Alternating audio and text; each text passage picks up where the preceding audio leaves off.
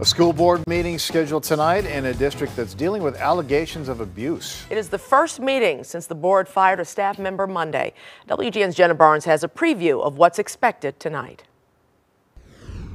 Families are expected to pack tonight's school board meeting just days after the board voted to fire a Fenton High School staff member over alleged sexual misconduct, a step many of these families say is too little, too late.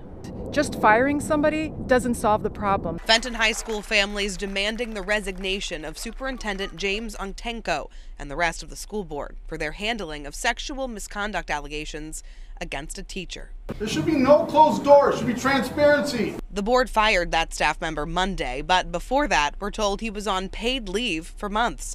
WGN News isn't naming him because he has not been charged with a crime. Earlier this month, what appears to be a police report was leaked on social media. Bensenville police have yet to confirm the authenticity of that report, but it shows the allegations of sexual abuse with at least one student date back more than a decade. We need to know that things are being done correctly. We need to know they're following the best interests of our students and our future students here. Because right now, if we continue with the status quo, we can't trust them. We've reached out to the superintendent for comment this evening and so far have not heard back. The meeting's scheduled to get underway at 7. We will have much more on how it unfolds tonight at 9 and 10. In Bensenville, Jenna Barnes, WGN News.